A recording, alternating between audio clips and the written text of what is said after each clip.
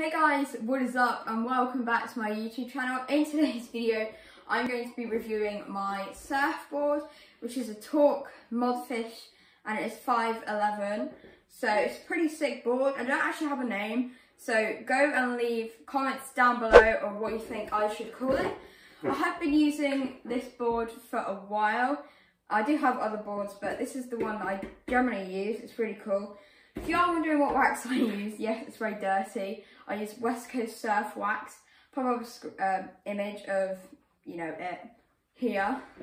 And basically, yeah, I just thought I'd promote them. Apparently they're vegan. I'm vegan. That's what they told me. So that's why I got him. Because that's what I got. That's why I got those wax. Because most waxes do contain beeswax. So yeah. Anyway, let's just get into the review. Okay, so I got this board when I was like 10 or 11. And I got it from a really cool surf shop called Kite and Surf. It's in Westwood Ho if you want to go check them out. It's really, really cool. The people there are really, really nice.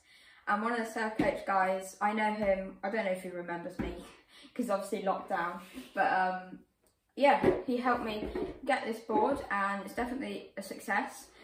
It is pretty thick, but it is a fish board, so I mean, what would you expect? Now, yeah, I have black fins on it currently, but I do have really cool fins. Hold on, let me just show you. Okay, so I got it in this SES thingy. It's very hard to open. I got it from the Wave in Bristol. I did go there once. I'll do a review on that if you want me to. I won't mention anything. Anyway, I've got some white fins. I obviously have 3. I generally surf with 3 fins. I have surfed a quad before though. Now in here, I've got some really cool fins. I have not ever used them, which is pretty pathetic, but I just really don't want to get a fin shop. Like, there's a few things, there we go, that puts me off surfing,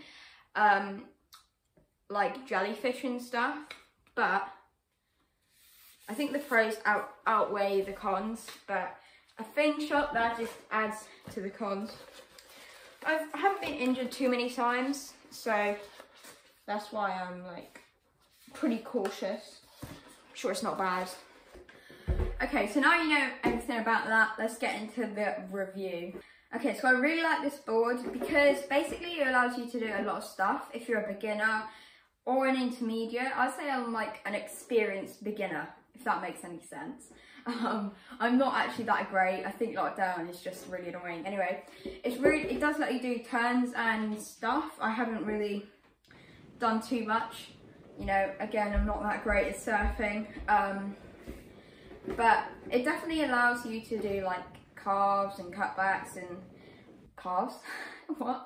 I don't even know if that's a thing in surfing. I've forgotten now. I'm talking about skateboarding really, aren't I? Anyway, it does let you do a lot of stuff. I'll pop up some like videos and stuff. Again, I'm not that great, so yeah. But I would highly suggest the board because like it's really great for beginners. You can go anywhere, you can ride waves, 1 to like 10 foot, I guess.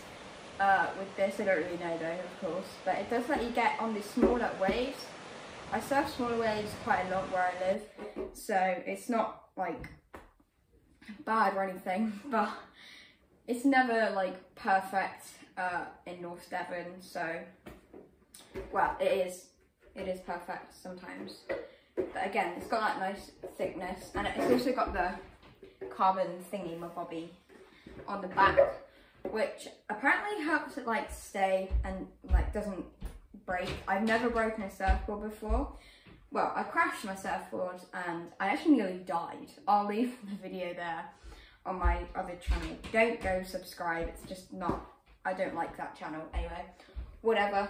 It has a pretty cool nose, like a fish board. Well, that's what it is. It's actually a hybrid fish though. It's a modfish, I don't know. Anyway, it's not too carved like or anything, but it's it's got a nice little shape. So that's another cool thing. it's got the nice outline, so you know like where to put the wax and stuff. It feels like you're longboarding very slightly. I don't know why, it just kind of does. I really don't know why, it just does. But overall, you should definitely go check that out.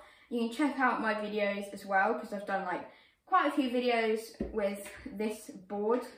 In fact, all of my videos on this channel are with this board, I think.